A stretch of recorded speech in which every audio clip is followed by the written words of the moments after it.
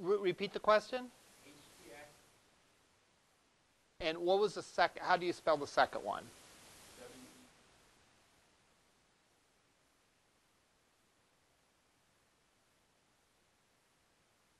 htaccess, I believe, it depends. It's probably on an Apache web server. Let's look it up to see exactly what it does. I believe it's again, it's a configuration file. Original purpose was to allow per directory access. Okay. It also, you can also put information in there about redirecting from one page to another. For example, one thing you notice that they do here at LC a lot is if there's a special program, like let's say there's Career Week was last week, they might make a simple URL like lorainccc.edu/Career Week, and that redirects to some actual URL, some longer URL. And that's controlled by the htaccess. It also MIME types, in other words, how the server should handle specific file types, and so on. So probably in your case, WebDev is probably a folder that you have, and probably they're not permitted access to it or whatever, and it needs to be changed. Yeah. All right. We were running through using CSS for layout, and I have to double check to see where we were at exactly with it because I don't remember off the top of my head. I know we were covering floats. We're going to talk a bit more about that today, and either today or when's the next time we meet? Thursday, we will talk about mobile development. But let me download the example that we had last time and have a few general words about it.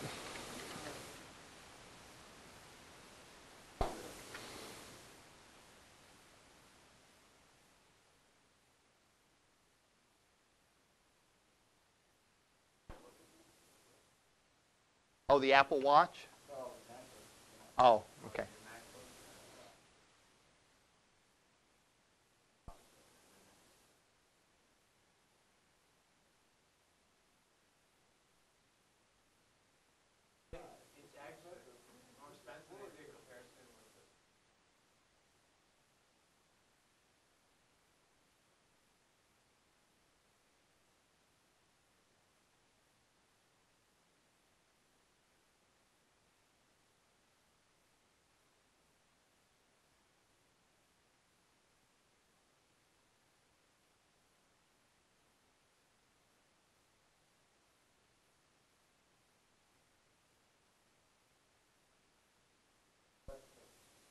I apparently did not upload the lecture from last time.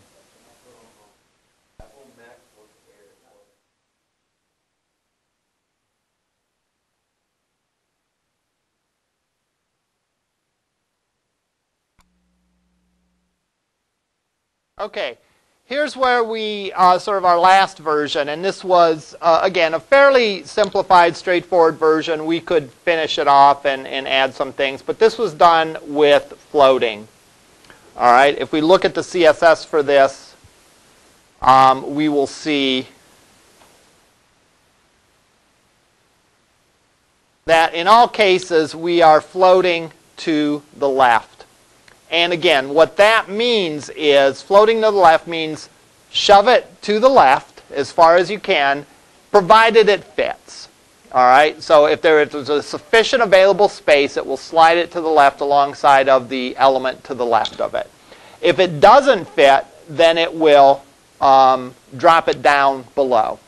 And this creates what's sometimes called liquid layouts or fluid layouts, in the sense that they sort of conform themselves to the size of the browser window. All right. The other thing that we saw was clear both, and clear both allows us to sort of stop the floating. So in the case of the footer, we want the footer definitely to be below everything else. We don't want it ever to accidentally be on the same line. So we clear both, and it'll appear like that. A few pieces of advice. First of all, don't try to micromanage the CSS. All right?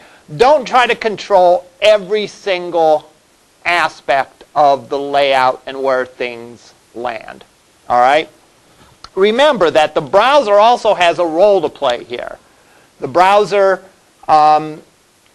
positions things, if you don't otherwise say, using sort of the flow. All right? So you don't have to worry about trying to micromanage and putting everything in a proper place. Let the browser do its thing in many cases.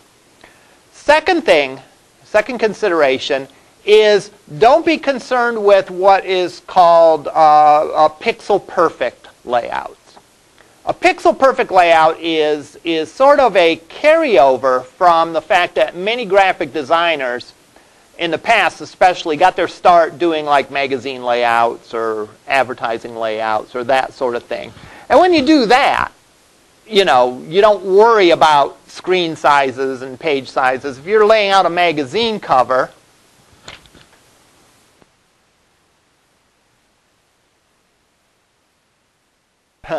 well, I did look first to see what it was. But when laying out that, you don't have to worry about, well, one person's going to get this magazine and it's going to be 8.5 by 11, and another person's going to get it and it's going to be 3 foot tall by 2 foot wide. All right. Another person's going to get it and it's going to be 4 inches wide and 6 inches tall. Right? It's this big, and it doesn't matter what I do with this, everything stays in the same position. All right. And originally, graphic designers sort of had that mindset for websites too. That, gee, we better make it so it doesn't matter what we view it on, it looks identical.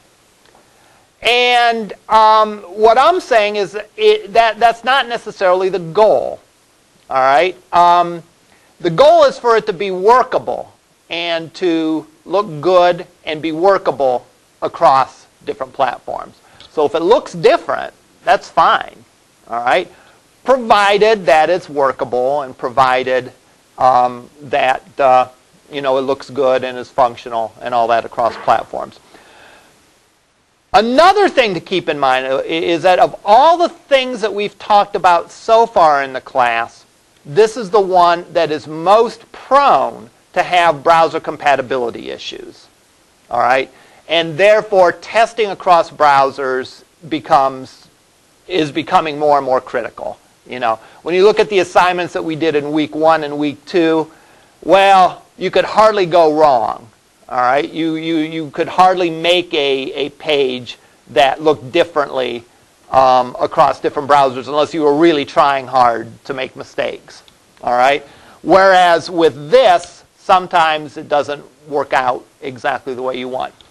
You then have a decision to make. All right, the theoretical part of me says you can design a page so it will be good across platforms. The practical part of me says, however, that if you find that there's a bug in Netscape 2.0, maybe you don't really need to worry about it, all right, because of the percentage of people. Especially you don't need to worry about it if it's at least workable in those environments. So if it's not optimized, if it doesn't look great, that's fine. But again, so you know, one of the considerations is the percentage of people that use a particular browser. It's difficult to get browser statistics. In addition, it's difficult because, how do I want to put this? It's not necessarily going to be consistent across every website. For example, if you had if you looked at the statistics of who is visiting some great graphics design site, probably people have the newest browsers, 64-inch monitors, you know, that sort of thing. Whereas if you visit a site that is say that the general public would equally access across the board. It isn't really specialized to the field. Then you're going to get a sort of different distribution. So again, know your audience. All right.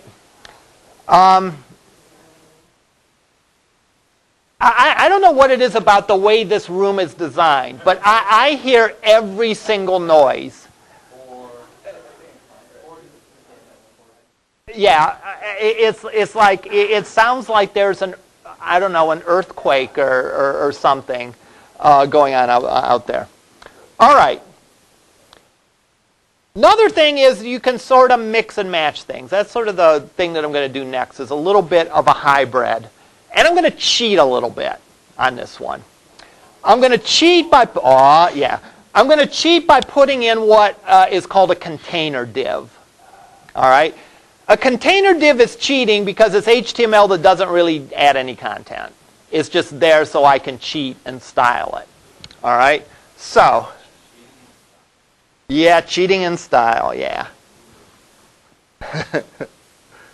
So I'm going to go.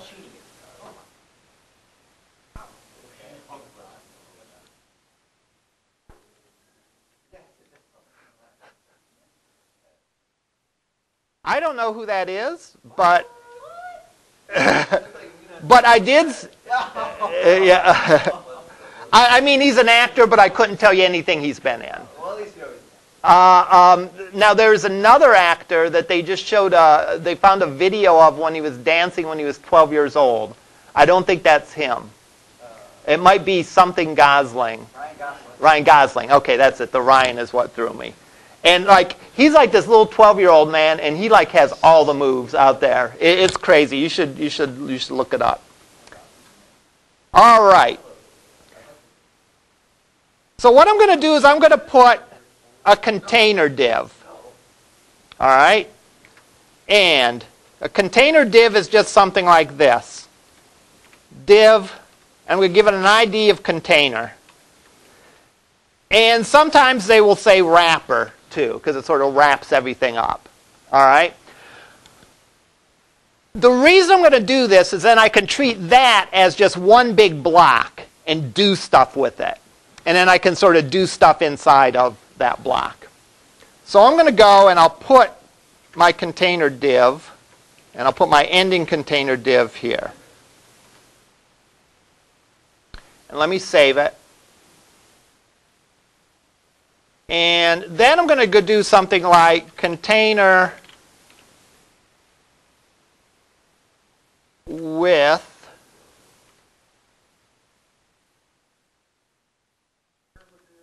%,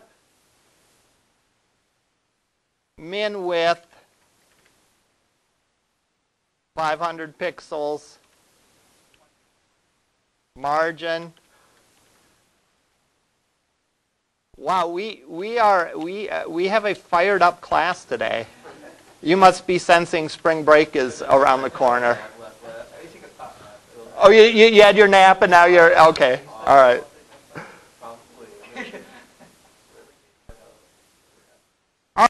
So I went and I put a container div that goes around, and then I set that big block as having a width of 60%, minimum width of 500 pixels. And for good measure, I'll put a border around it just so that we can see. Border, 1 pixel, black, solid.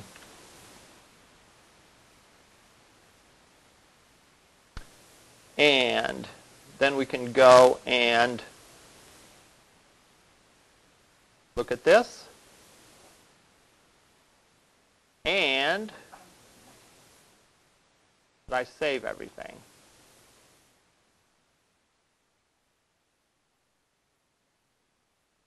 Oh, # container.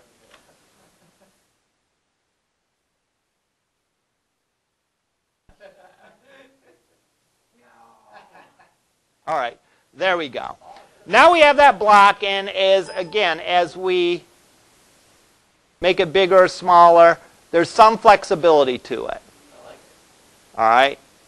And then we can style inside that using the float. All right? Which I'll do in a minute here. Now, one great thing that you can do with this, if you use this technique, and this is something that's pretty common, is you could put like a background image on the page.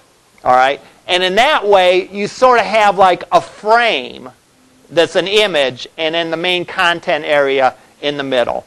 Now, we could pick background images a couple different ways. We could pick just one giant image and have that the background. Or what we could do is we could pick a pattern. Just like, you know, if you have like tiles like for your floor or for like ceramic tiles on the wall. There'll be a, pardon me? Candy canes. Okay. I'm not familiar. It's been a while since I taught CISS216, so I'm not familiar with that. But the idea is with these, they're like tiles in that they interlock when you have them. And we can go and we can do a search for background tiles. Yeah, we can do sequels or sequins or, yeah. Oh my goodness.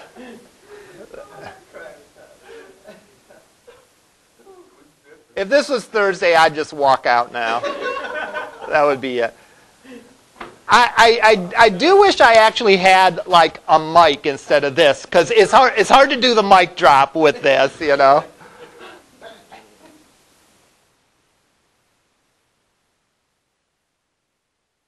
Yeah, right.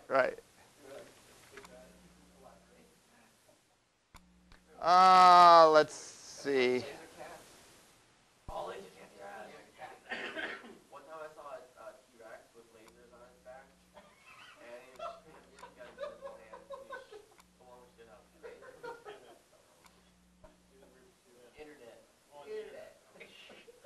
All right, let's pick this one. Yeah.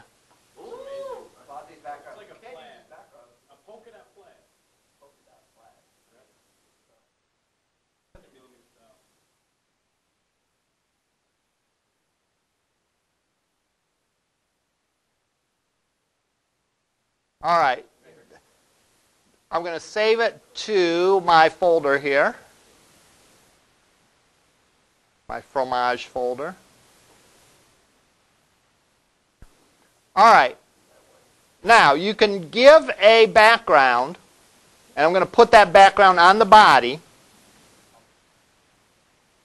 And I can say, whoops.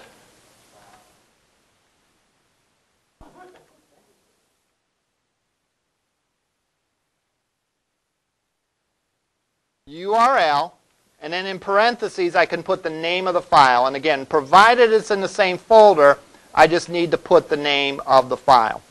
I probably should display the extensions to make sure that I get the precise file name correct, including the extensions.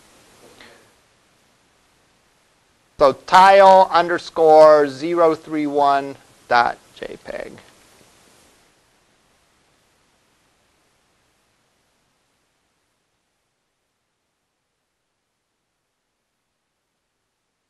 All right.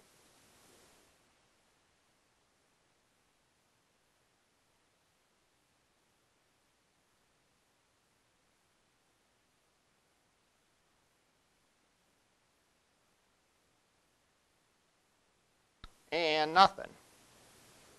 Did I save it?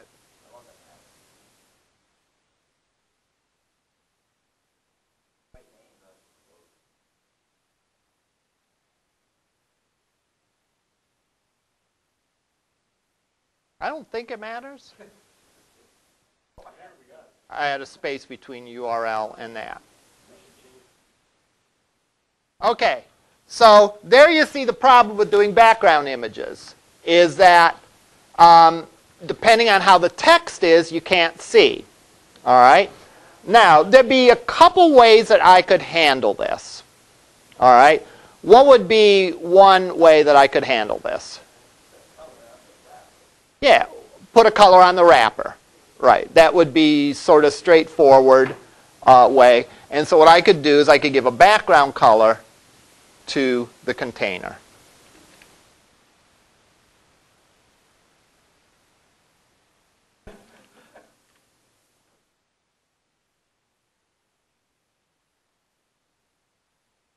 So there we have that. All right. There's also things that you can do with the opacity of it, which I would encourage you to try. So you can make it so that it sort of peeks through a little bit. All right. And that can be done to good effect. Now, that is definitely one of those things that there is an issue with across browsers. But that's, yeah, oh yeah, yeah. Yeah. Yeah. So at any rate, the idea here is this is a good way to make the page a little more attractive. And there we go. Now what I can do is let's go sort of finish this guy up to make it, and let's do some different things here. All right. It looks clear to me that I need to add some padding, right? Because the headings and all that is flush right up against the border, and that's probably not good. So let me start by adding some padding to it. And what I can do is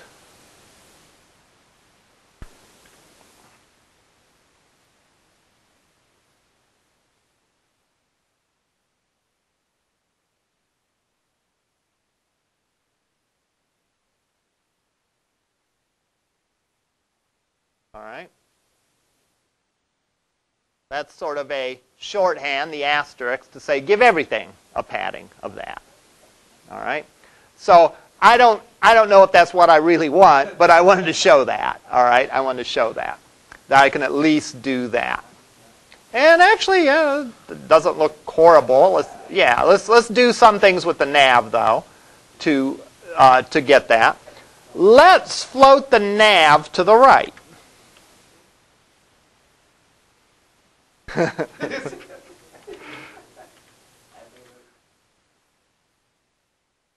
You know, that is such a cold song if you listen to it.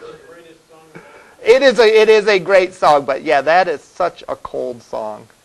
All right. And there we have that.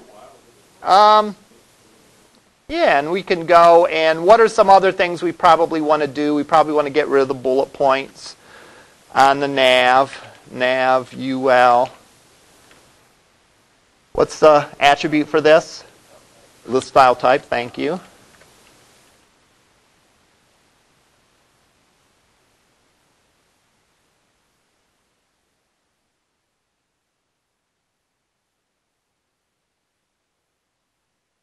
All right.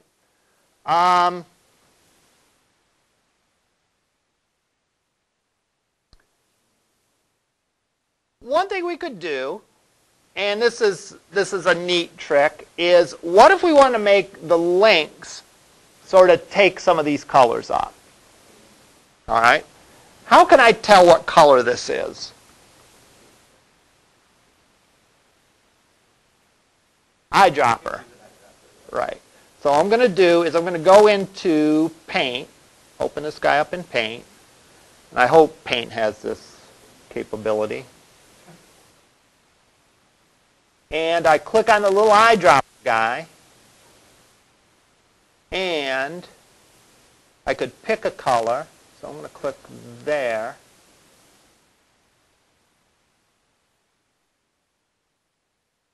Yeah, there we go.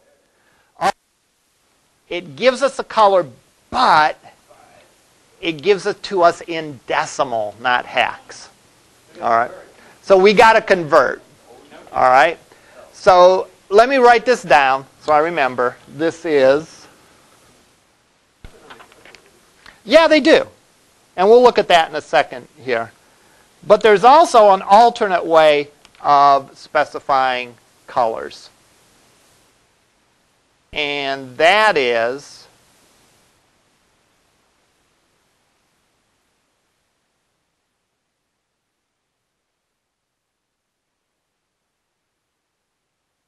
I believe I can give RGB and give the numbers in decimal.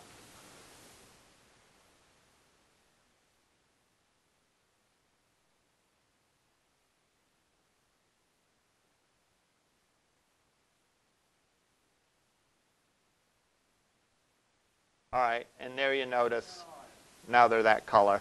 Probably also want to get rid of the underline, text decoration, none. On the visited. Why not? Let's do that.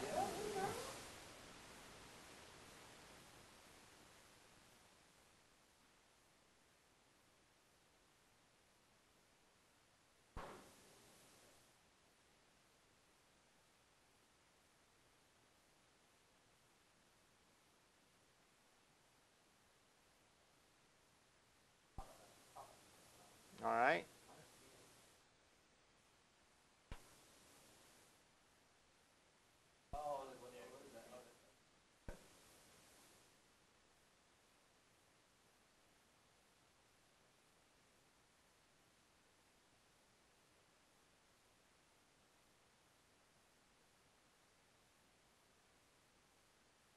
Line through, not strike through.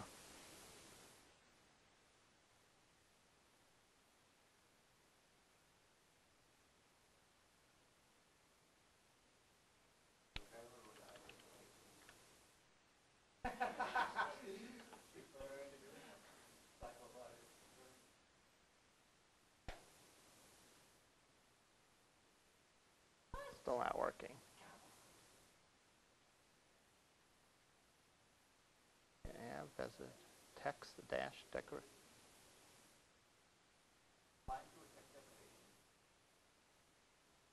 Good question.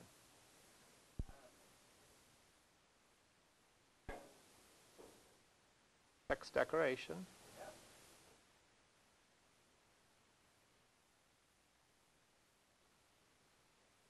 Line dash through.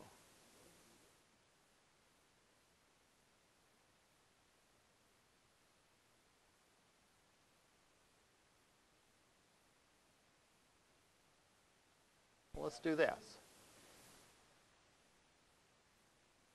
Repeat, please. No, say colon. Let's make the color black.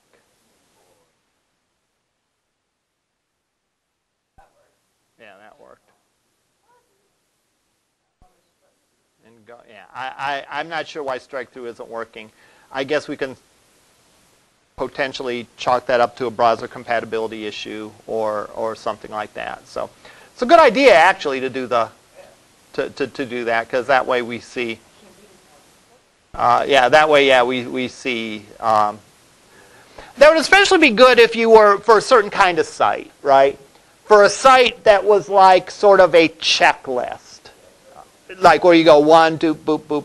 You know, it would kind of show you that you made it that far in there.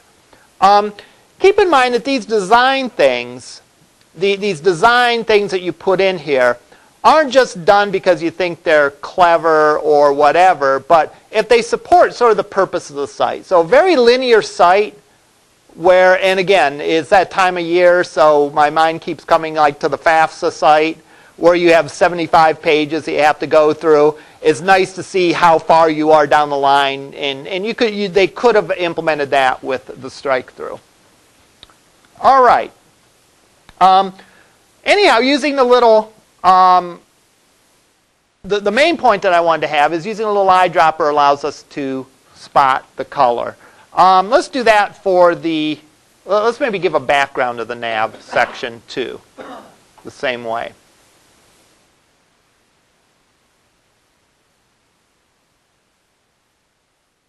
Select the eyedropper, click on that. And this is 182, no. 142, 128, and 154. Go and let's use a calculator just to show you how to do that, just because why not?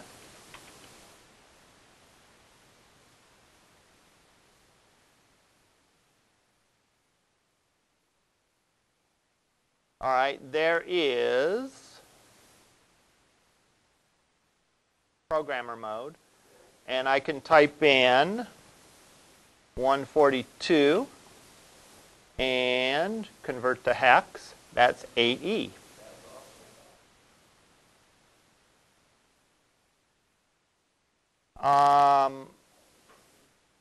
Go back to decimal.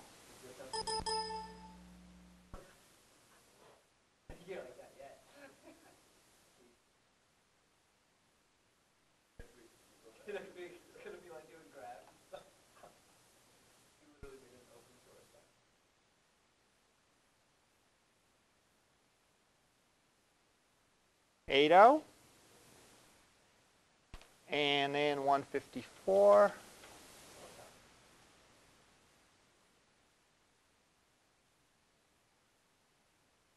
Oops, I missed the one.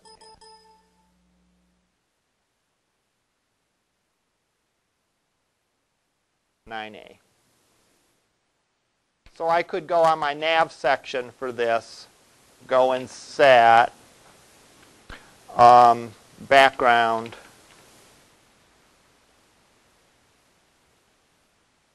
8E equals pound 8E 80 9A.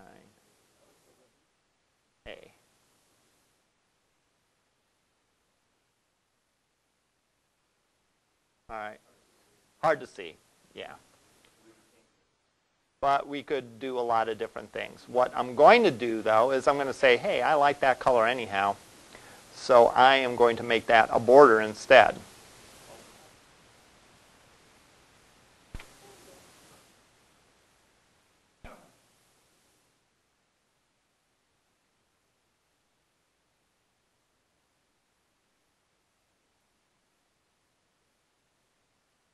All right, there we go. Now, notice that that goes down below a little bit.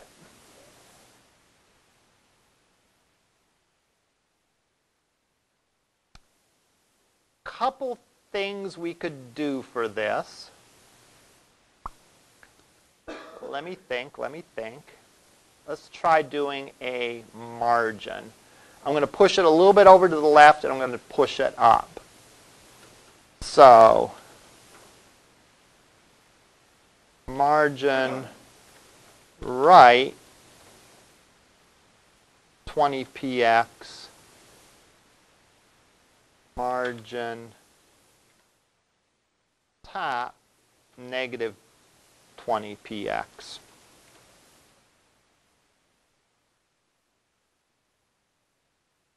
Almost. Make it 40. All right, so there we go. I normally avoid negative margins. It seems like, that seems like sort of the duct tape solution of the designer world, all right, by slapping in. But, you know, sometimes whatever works. All right.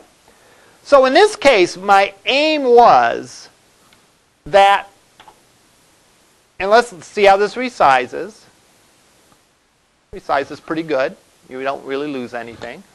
We should test this across browsers, so let's go and open this up in Internet Explorer.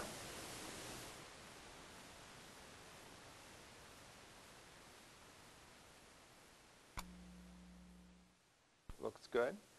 And across other browsers. And seems to be good. All right. So I would say we're okay with this. But notice what I did in terms of styling. All right. Now, granted, to be sure, this is a very simple web page. All right. It has the four sort of common elements: the header, the navigation, the main content area, and a footer. All right. All I did in terms of positioning was did a little bit of positioning on the container to sort of center it and make it a certain size. And then I did some positioning on the nav by floating it to the right. And the rest of the things I just sort of let fall into the flow. All right? So you don't want to micromanage the design in the CSS. You know, usually I see this, and usually, you know, it's the good students that do this. that they take this and they run with it and they go crazy to have things positioned very precisely.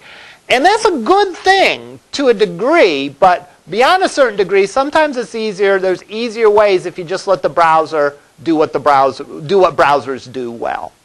All right. Now, I lost track of where we are homework-wise. So I don't know off the top of my head where we are homework-wise. But I know if not for this assignment, for the next assignment, you're asked to create sort of two versions of the same page. All right? The easiest way to do that is to create two different folders and just have your page and CSS and any images in one, page CSS and any images in the other. The HTML should be identical between the two. All right? The only difference between the two pages should be the CSS. And please make the changes between the pages significant and not simply like this is a page with a blue background, this is a page with a slightly lighter blue background. All right? Because I get that, and I mean, yeah, that kind of, I guess maybe sometimes I need to be more specific in assigning things, but that's what I'm doing now, is being more specific. So it should ideally have a different layout. So make a fixed layout, make a floating layout. Make it so the navigation's going vertically, make it so the navigation's going horizontally. Make it with the navigation on the right side, make it with the navigation on the next side. Make it with a fixed navigation. Do whatever you need to do, but change up the layout substantially. All right? Any questions at this point? All right. The next topic that we're going to talk about, because this dovetails nicely into the next topic, which is mobile design. So, by understanding this is getting you most of the way to understanding mobile pages. All right, I'm going to ask a question. And again, it may seem like a dumb question, but I want you to consider it. Consider more than just the obvious. Don't forget the obvious, right? But consider more than the obvious. What is the difference in experience between someone browsing a website on a full-size monitor versus browsing it on a phone, a mobile device? What are the differences in the experience?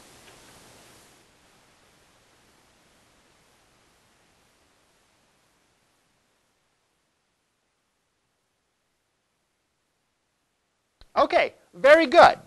That's actually one of those that sometimes people miss, all right? Because sometimes people get caught up thinking about the physical aspects of the phone and forget the fact that the user oftentimes has a little bit different information.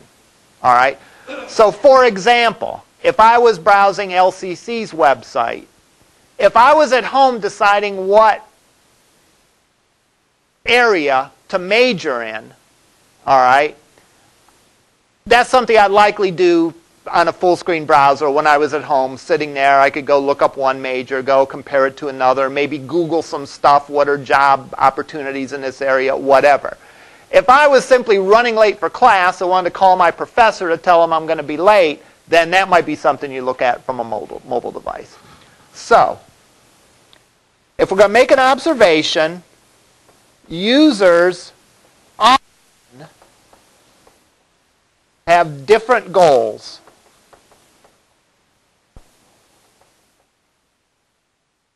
On mobile versus desktop.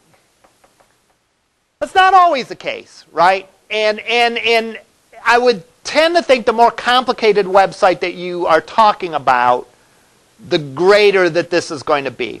If you think of like a website for a restaurant, chances are people are going to access it with their mobile, are going to be looking for sort of the same stuff that you are. What are the directions? What are the hours that they're open? What's on the menu? That sort of thing. So a real simple site like that, there might be less of a difference. But for more expansive sites, there's likely to be a difference between how people are using it. What's another difference? No mouse.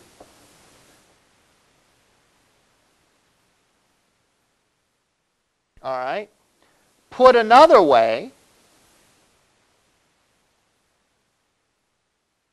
users interact with page and browser differently. What's another aspect of that same thing? What else do we not have or have a different, probably don't have a physical keyboard. All right, we're probably using a virtual on-screen keyboard. So, and depending on how old you are and whether you have that special texting gene that people started to get, about 18 years ago or 19 years ago, typing on a phone can either be real easy for you or it can be real hard. All right?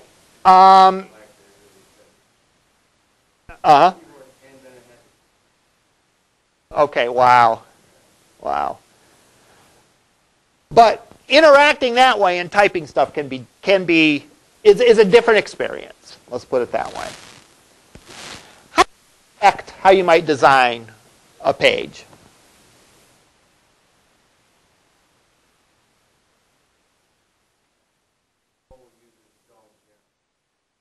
Right. Okay. So your form design might matter. We haven't talked about forms in this class, but, I might want to use drop. All right. I might want to use things like radio buttons and checkboxes. Now, you want to use those in regular forms as well, but it's especially important it's easier in the case of a mobile. How else might that affect your design? What about the no mouse? Isn't that what Roberto Duran said no, I'm sorry, that was no mas. Okay. Yeah. How would no mouse affect the way you might design a page? Yeah, mouse over effects might be different or weird.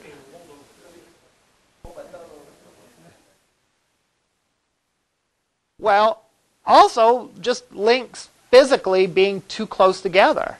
I mean, me with giant hands on a screen, I press like 6 links usually, and it's very difficult to go in. So you might make your design to have bigger links, so it's easier to have more spaces between the links, simply because the users interact with it differently. What's another characteristic, another way that interacting with a web page is different in the case of a mobile user? Yes? Okay. You can do it portrait or landscape. That's true. That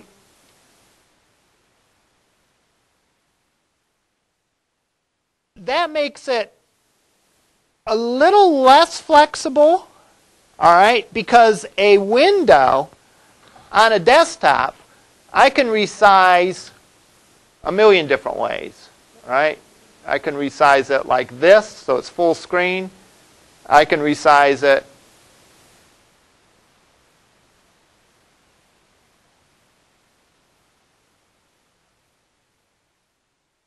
so that it's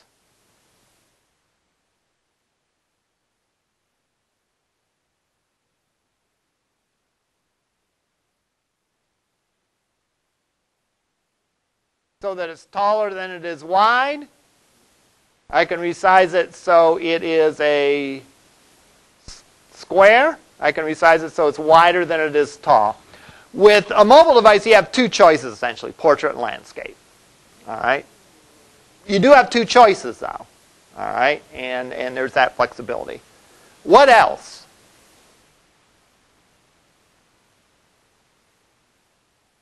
a great composer, it might be Nadia Boulanger, said, "Don't strain to avoid the obvious."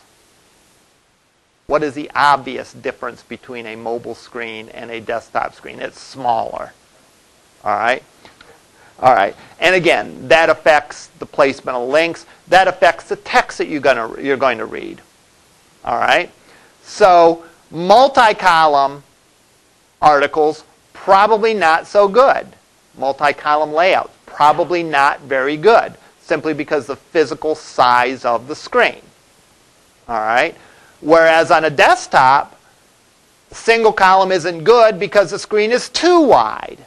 So, and again, if you're thinking back to what we've talked over the past few classes, you can sort of see how some of these design elements are going to fall in place. We saw an example with a floating design, whereas on a wider screen, 2 columns, on a narrower screen, they're stacked 2 vertical columns. So, smaller screen on mobile. Can anyone think of another difference?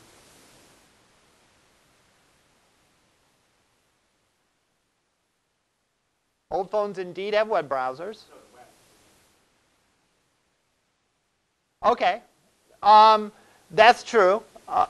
Yeah, that's true. There are different mechanisms for accessing a website for like some of the older phones.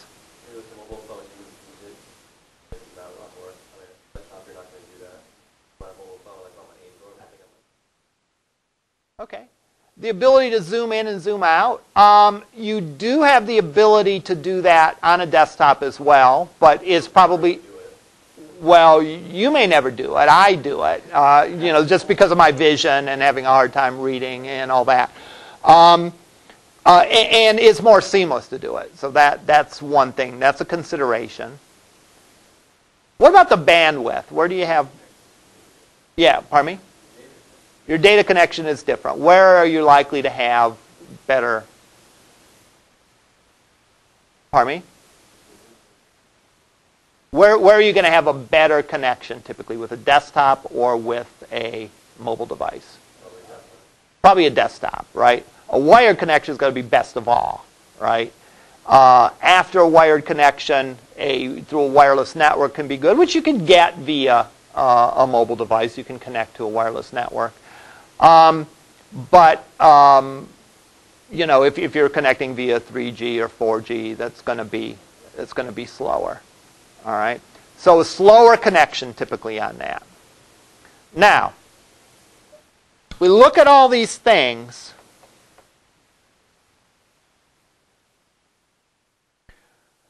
And to add to this, users typically, in addition to having more different goals, I'll say that users typically are more focused in their searching on web. I may go on a website and just play around just because I'm bored on my desktop machine. I'm less liable to do that on my mobile device. I'm going to be more focused. I'm browsing. It's not particularly fun to browse. It's a little clunky, and therefore I'm probably going to be looking for something specific. All right? Now, all these things taken together, in my mind, say one thing. All right? And that is typically the designs for mobile sites are going to be simpler than the designs for desktop sites. All right? The bandwidth isn't as good. So therefore, maybe I'm not going to have a lot of images, or maybe I'm going to have smaller images or whatever. Smaller screen. Pardon me? RAM, right. Slower connection and a less powerful device in general.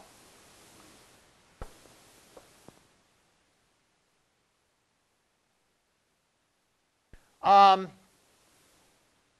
these things taken together indicate that the way to go for a mobile web page is to make it simple. So, we've talked about design period, and we've said that simplicity is a good thing. Well, in a way, mobile web design really sort of reinforces and forces our hand in that direction to a greater degree. All right?